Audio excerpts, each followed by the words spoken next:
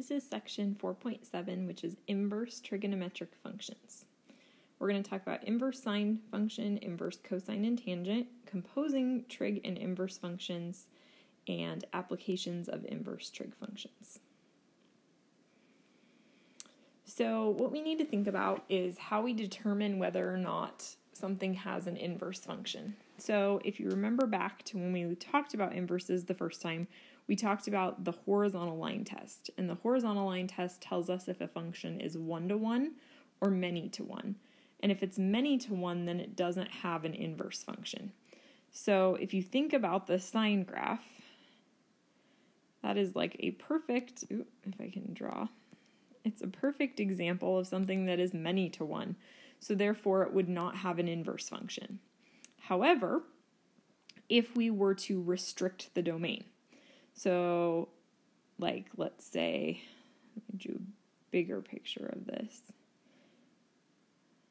So if I take my highlighter here and I think about, okay, if I start here and go to there, that would pass the horizontal line test. And so that is what we do with our trig functions. We are going to restrict the domain. So for sine, we restrict the domain between negative pi over 2 and pi over 2. And you can see this little graph here.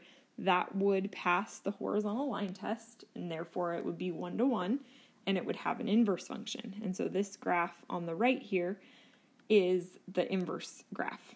So, and you'll notice how our x value went from negative pi over 2 to pi over 2, changed to negative 1-to-1, and so the x's and the y's flipped just like inverses do.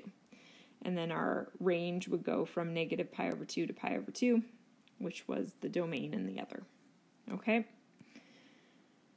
So this is just kind of summarizing what I just said. So if we have an angle in the interval between negative pi over 2 and pi over 2 such that sine of y equals x is the inverse sine, or we can say arcsine of x, denoted, so you can write it as this or this, and you need to know that those are interchangeable. So you're going to see it written both ways. They mean the same thing. So it says the domain of our inverse graph is from negative 1-to-1, and our range would be negative pi over 2 to pi over 2.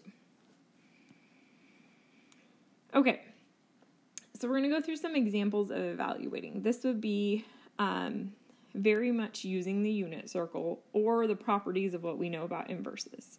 So for this first one, it says find the exact value without a calculator of the inverse sine of negative 1/2. So what this is saying, in other words, is it saying what is the value of sine, no, sorry, I'm going to say that again. What is the angle where sine of theta is equal to negative 1/2? So you could rewrite this as this over here. And we know how to evaluate that. We know how to find what theta is. We're finding our y value, where y is negative 1/2. And that would give us the angle where the inverse sine of negative 1/2 is equal to that angle. So if you can do this on the unit circle, but what you have to keep in mind is we're restricting the domain between negative pi over 2 and pi over 2. So we're talking the right side of the unit circle. And if we do that, we would get 11 pi over 6. However, we're talking about angles that fall between negative pi over 2 and positive pi over 2. So instead of saying 11 pi over 6, we're going to write it as negative pi over 6. So that would be what the inverse sine of negative 1/2 is equal to. Okay, then it says to find the exact value without a calculator of the inverse sine of pi over 10.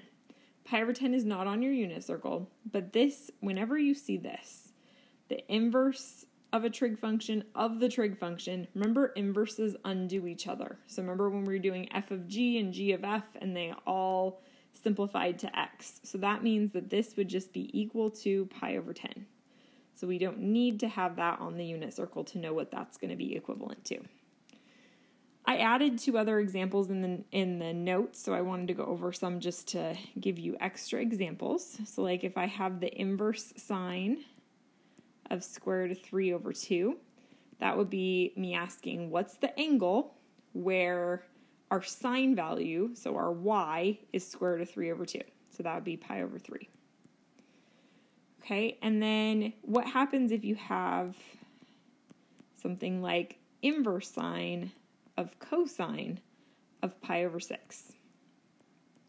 So notice the inverse, so this is sine and this is cosine, so they don't undo each other like the previous example that we did. So what you want to do on this one is you want to work from the inside out. So cosine of pi over 6 just means we go to pi over 6 on our unit circle and we say, what's the x value? Well, the x value is square root of 3 over 2. Now you're saying the inverse sine of square root of 3 over 2. And so that means that we're now saying, where is our y value, square root of 3 over 2, and that would be pi over 3. Okay?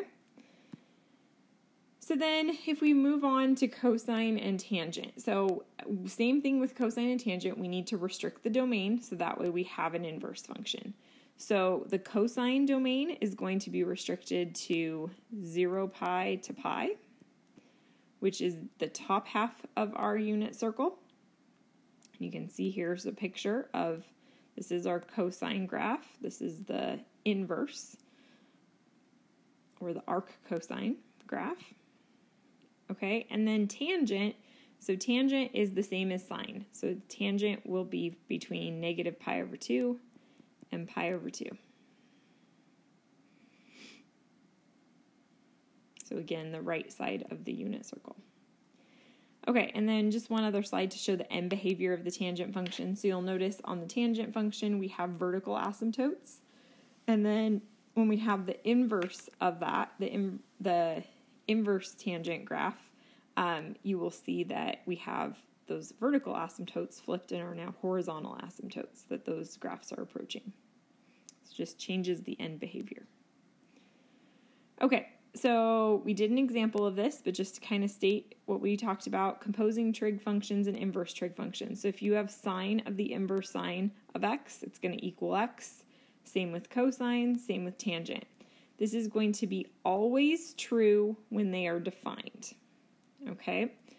And then the following equations are only true for x in the restricted domains of sine, cosine, and tangent, and that's the inverse sine of sine is equal to x, and same with cosine, and same with tangent.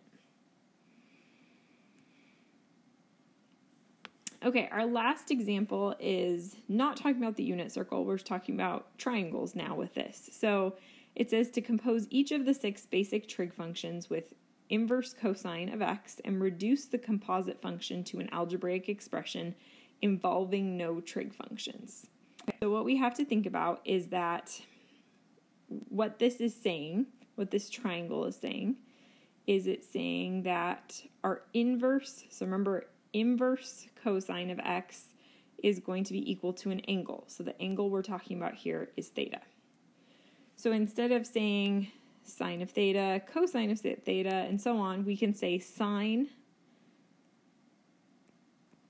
of the inverse of cosine. So that's just, instead of having theta in there, we're putting in that inverse cosine that we set up here, would be, so sine would be the square root of 1 minus x squared over 1, which is just square root of 1 minus x squared. Cosine,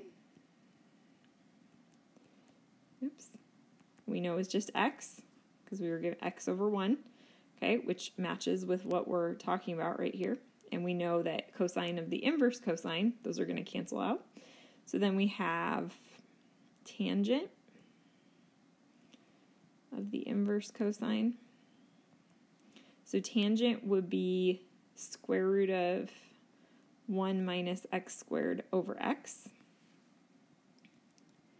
Cosecant,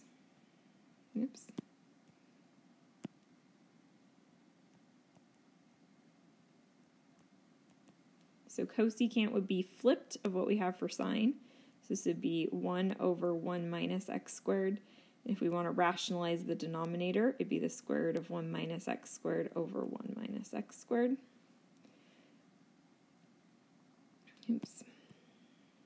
Secant. Since we know that secant and cosine are reciprocals, we know it's just going to be 1 over x. And then I'm running out of space here. Oops. Cotangent. Cotangent would be x over square root of 1 minus x squared. And if we rationalize the denominator, it would be x square root of 1 minus x squared over 1 minus x squared. Okay, so those are all 6 trig functions based on our triangle using that inverse trig function instead of just theta. Okay, let me know if you have